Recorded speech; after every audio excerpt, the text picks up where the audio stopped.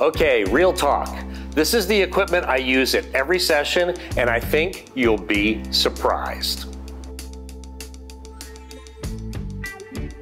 Hey everyone, it's Mike from Lifestyle Boudoir, and today I'm going to be completely transparent. I'm going to talk about the gear that I really use for all of my client sessions. Now, you know, I always try to keep my gear to a minimum. And you may have heard me say before, I'd rather limit the gear and devote all of my attention to the client. Doing it this way, the client sees that you're in the moment with them, helping them to get comfortable, relaxed, and looking amazing. Focusing too heavily on the gear takes you away from the client experience. First, let's talk about the cameras. In this day and age, pretty much every camera takes great photos for boudoir. You don't need the latest, greatest, high megapixel, 40 frames per second camera for portraits or boudoir. This is my current lineup of Fujifilm cameras. The X Pro 1, the X100V, the X-T3, X-T4, and X-T5. Now, do I need all these cameras? No, certainly not, but I love them. In many cases, even though I have the 40 megapixel Fujifilm X-T5, I'm almost always going to pick up the X-T4 for my boudoir sessions. The X-T4 is a 26 megapixel camera, and if you know Fuji, they're often praised as having incredible color science and skin tones, while boudoir tends to show a good bit of skin, so I want good skin tones right out of camera. Now let's talk lenses. My current lineup of lenses is here. From left to right, the 23mm f2, the 56mm f1.2, the 16 to 55 2.8, the 18 to 55 2.8 to f4 that I use only for run and gun video, and the 35mm f1.4. Also the manual focus Mitakon 35mm f0.95, the TT Artisans 23mm f1.4, and the TT Artisans 50mm f1.2, but these are mainly for fun and experimentation. Now, out of all these lenses, what do you think I use most? My main lens for boudoir is the 16 to 55 2.8 zoom.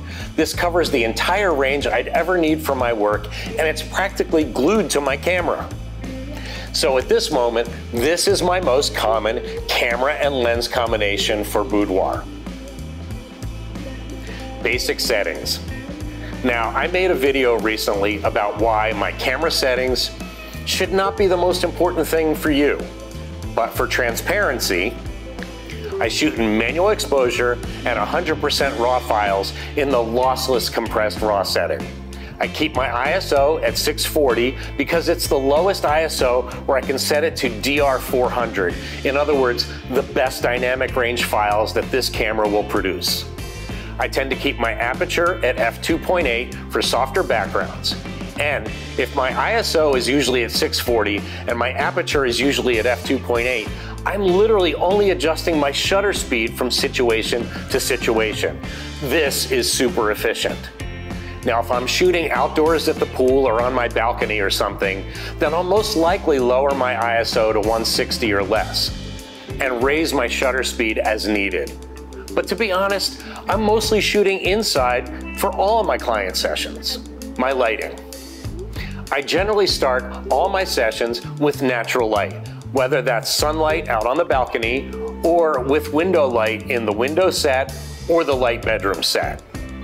I'll generally use V-flats to bounce a little light into the shadow side of the face. Window light, when done right, is amazing, and it's about the most cost-effective lighting you'll ever use. If you master it, you may never need anything else. Well, unless of course it's nighttime or raining outside. Constant light. In most cases these days, for my constant light, I'm using the Godox LS500 bicolor LED light sticks. They have the attached barn doors to constrict the beam and to put the light where I need it and nowhere else. These lights are used when I want directional or dramatic lighting. Now, prior to the Godox light sticks, I used the Westcott Ice Light. They're amazing, but they're also sadly discontinued. Westcott, if you're listening, what the heck were you thinking? these lights are great. Now they're slightly less powerful than the Godox ones, but the light is just a bit creamier on the skin. The projector. I love this device. I feel like it definitely brought a higher production value to my images. I use the Godox SL203 LED light and the Godox projector attachment. This can create many patterns from dappled light to Venetian blinds to several window frames using these little gobos. And I use this combination for at least one setup each client session. Now, if you're enjoying the content here, please give me a like and subscribe. And if you have questions, just drop them in the comments. I'd be happy to answer any and all of your questions, unless of course they're too personal. Okay, now for the strobes. I have to tell you, I'm using strobes less and less these days. But if you're curious, I have an AD300 Pro, 3 AD200 Pros, a V1 speedlight, 2 685 speedlights, and I have a bunch of accessories for all of them that make them even more versatile. They're all triggered by and adjusted by the Godox X Pro F trigger. So the reasons I'm using strobes less is that it takes extra time and multiple test shots to dial in the lighting exactly the way I want it. And of course, the more strobe heads you use, the longer it takes to dial it in. And the more tests you have to do, and the longer it takes, the more it affects the client experience. They're taken out of the warm, fuzzy headspace, and it'll take them longer to get back in that right mood again. Another reason is this. Most of my clients are not models. They're women that are not used to being photographed. That pop and flash can startle them, and it can be unnerving. And of course, with constant light over strobes, it's pretty much what you see is what you get. So that's really efficient. How about modifiers? Let's talk softboxes. I rarely use them anymore.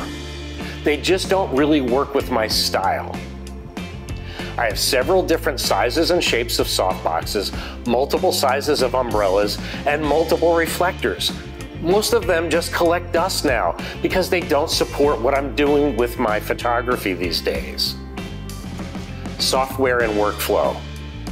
As far as software goes, I use Capture One for my raw processing and file management, Adobe Photoshop for retouching, as well as a few of the Retouch for Me apps, Luminar Neo, and lately Evoto for very fast AI-based retouching.